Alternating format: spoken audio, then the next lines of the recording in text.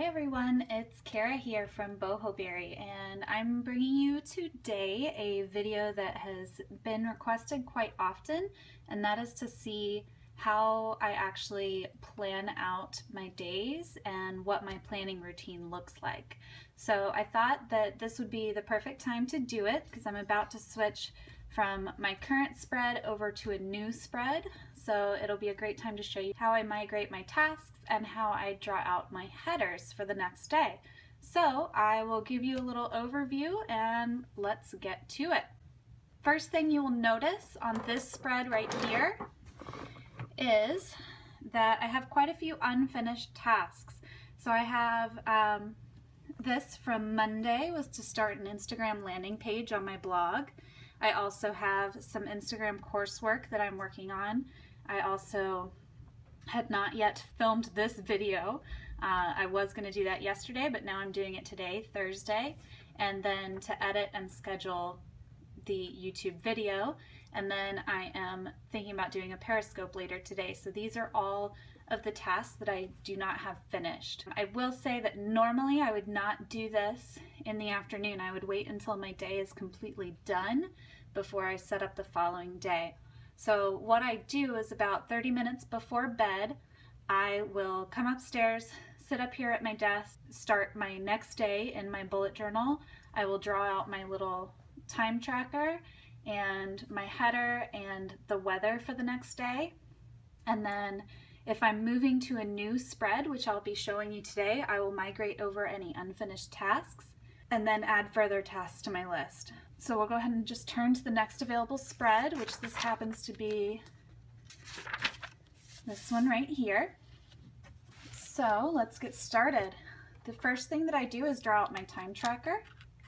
And for that, I use my Faber Castell PITT artist pen. And lately I've been using the S, which is a 0.3 millimeter tip, and I love it. So I'll go ahead and draw that out.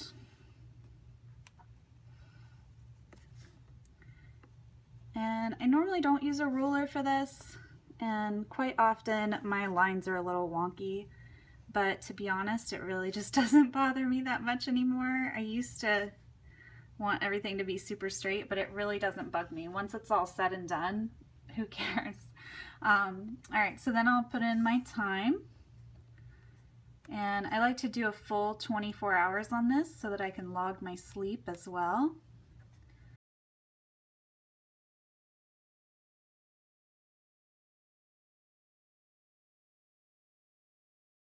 And when I first started doing this, I actually did it with military time, so it was 1 through 24, but I found that's just really not how I think, so I wanted it to be in 12-hour increments. Alright, so once I have put in my time, what I like to do is just section off what's going to be happening during the day. So I know that I wake up at 5:30, so I'm going to put a line there. I know that I go to bed around 10:30, so I'm going to put a line there. Then my morning routine, normally I give myself until 8:30, 9 a.m. to get that done. So I'll check back to my Calendex, and I keep that bookmarked with a little paper clip.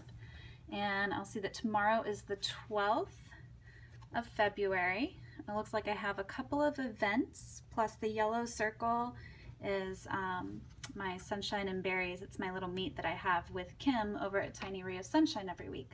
So I've got 3 events tomorrow, so I'm going to go ahead and mark those down. These first 2 are located on page 65. So I'm going to turn to 65 and see how they're a purple square.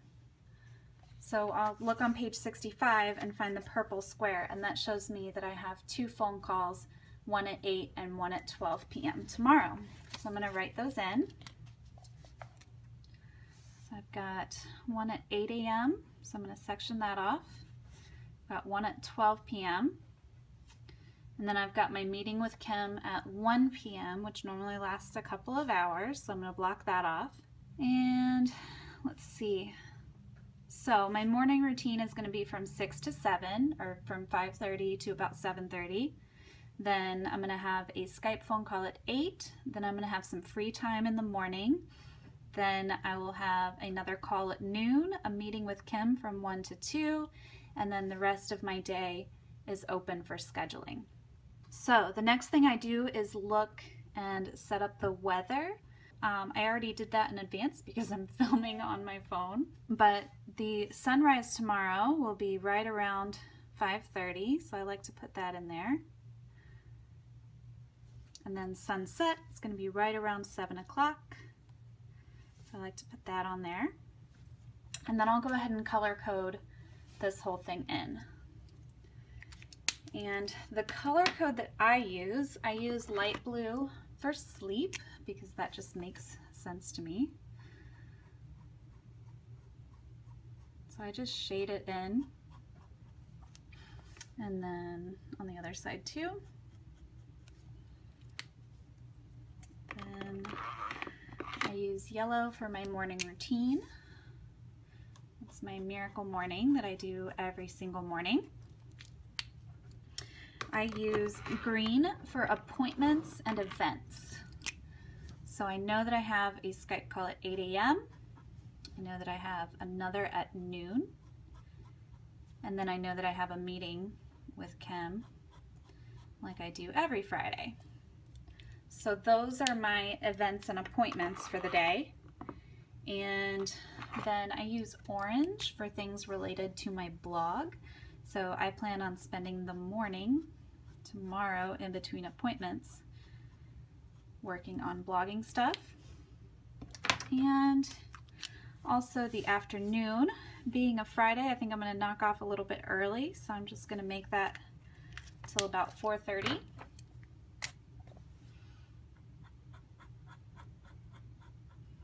All right, and then the rest of the evening, I'm just gonna leave blank. Anything that's blank for me is unscheduled time. So it's time that I can do whatever I want with, basically. So next what I'm gonna do is the weather, like I said.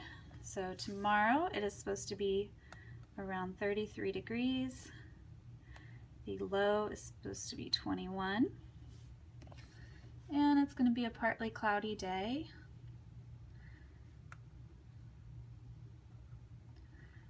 I'll just draw in my little cloud, my little sunshine.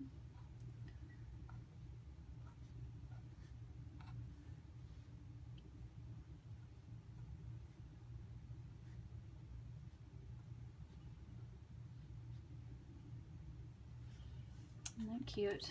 Okay, and then I will draw in my header for the day. So tomorrow is Friday. Let's see. Lately I've been switching things up, and you can tell here on my last spread, like I've been trying to do a different header each day, at least as long as everything's all on the same page. I try to keep it different and mix things up. So I think I am going to make today an arrow, or tomorrow I should say.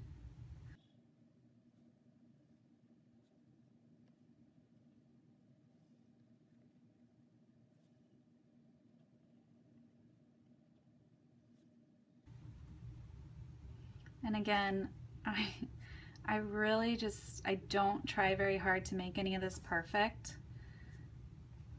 I kind of like the messy, like sketchy look. So I just try not to worry too much about making anything look perfect at all.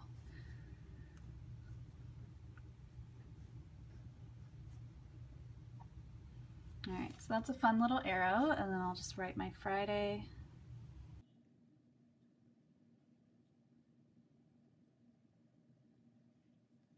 Right on top there.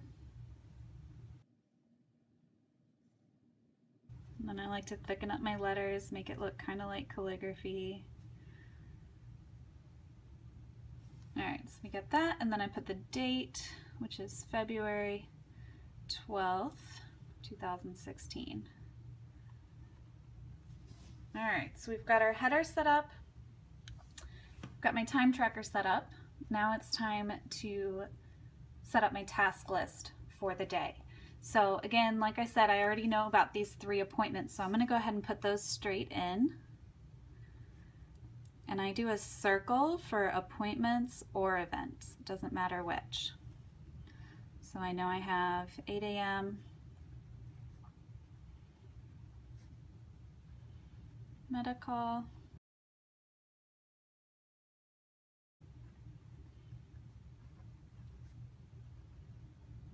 Oops, 12 p.m.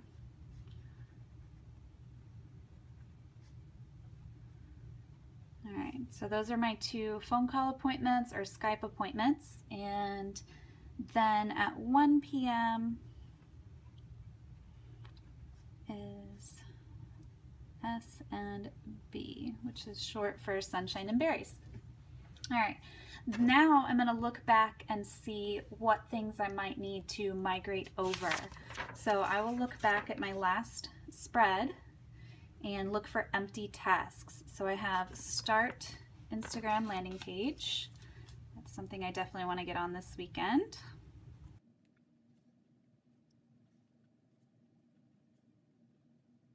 Okay, then I have over here, I'm working on an Instagram course, so I'm going to move that over.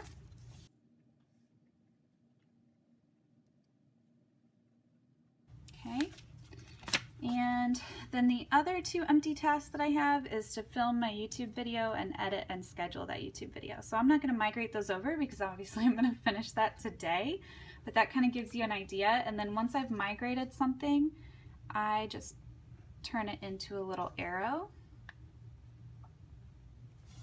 just like that. Okay, so now going back to tomorrow, this is when I start to think of what else do I need to get done. And I actually created this little spread a few days ago about different things that I need to get done each day and trying to give myself kind of a schedule. So I keep flipping back to this and I say, okay, tomorrow's Friday, what do I need to do? So tomorrow I need to publish a blog post, publish this YouTube video, send out a tribe email, that's every other week, which does not happen this week, and inbox 0. So I'll clear out my email. I will publish video.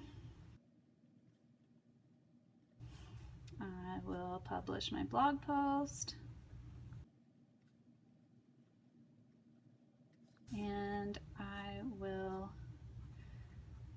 clean out my inbox and respond to any messages that need it. And besides that, I like to look at it and kind of think, how much work is that in the day? Am I going to be able to get all this done? Am I going to have room to do more? So I really just sit and think about it. And if I have room to do more, what I like to do is take a look in my brain dump notebook, which is this one right here. This is a Filofax A5 notebook, and I've turned this into my brain dump notebook. So this is just a whole slew of tasks that don't necessarily have a time frame to them that I want to get done eventually. So if I think I have extra room in the day, I will refer to this notebook and to this list in particular, and I will see if I want to pick up a couple of new tasks to start adding into my daily list. For now, I am not going to do that because I have a feeling that this is going to be quite the task list for tomorrow. So I'm going to call my task list done. The other thing that I do once I have determined what my tasks are for the day, I decide their importance. So obviously events, those are going to happen no matter what, so they don't get ranked. What I do is any of my tasks, I want to pick my top 3 for the day. And my top 3 tasks are the tasks that, as long as they get done, even if nothing else gets done, I'll still feel like it was a good day. So the first thing that I want to obviously do is publish my video and my blog post. So I'm going to name those number 1 and number 2. And then I've been putting off this Instagram landing page for a little while, so I'm going to make that number 3. So when I look at my list tomorrow, that's the order in which I'm going to tackle my tasks, and everything else is just going to be kind of filler, if that makes sense. After this is all set up, I don't do anything else. Like, I don't go ahead and set up the next day. I leave this totally open so that throughout the day I can come in and write little notes or whatever it may be. And you'll notice back through some of my old spreads, I'll have notes. My notes are signified with a line like this. Then sometimes I'll have little quotes and things along those lines.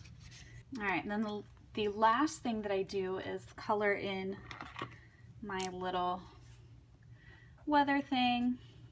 No biggie, of course. It's just something that I like doing. I like that cohesiveness throughout my journal. And yellow. And I'm really not careful with coloring these either. Again, I really kind of like the messy, sketchy look. So just my personal preference. So that's it. That is how I plan and set up for the next day. Normally I will also think about if there's anything off the top of my head that needs to get done, like say I need to call and schedule a doctor's appointment or something like that. I'll write that in there as a task. But really that's my method. I first look at my Calendex to see what my appointments are. Then I go through and migrate unfinished tasks, and then I add in any other tasks that might need to get done that day. Besides setting up my next day, what I like to do is go ahead and keep my bookmark on my new day. So when I wake up in the morning, I just grab this bookmark and I flip right open to my task list for the day. I also go back to my previous bookmark, which is where my month starts, and I mark off what I did that day. So these are my trackers. I have my Plan With Me Challenge tracker, so I will highlight in pink whichever challenge I completed that day. I will go to my monthly tracker and I will log whatever happened that day as well. Then I will turn the page. If there's any big memory or something like that that I want to record, I will put that here. I'll log what I did in the Rock Your Handwriting Challenge, and then I move on to my gratitude log. And my gratitude log, I've been having some fun with color. I've actually been using a fountain pen in my gratitude log, so that's been kind of fun. I've been using this one. This is my brand new Kara's Customs Fountain K that I got from Goulet Pens, and I freaking love it. This is a brown aluminum body for those of you curious. And then I've got the copper grip, which you can see, let me put this down. You can see that that copper is already starting to patina from my hands, which I kind of love it. And yeah, and then I've just been writing with this. It's inked up with Pilot Iroshizuku Kujaku, which is my favorite teal, which is what you see here. But yeah, I love this pen. It is awesome. So yeah, then I log 2 things in my gratitude log for the day. Then I'm just set and ready to go when I wake up the next morning.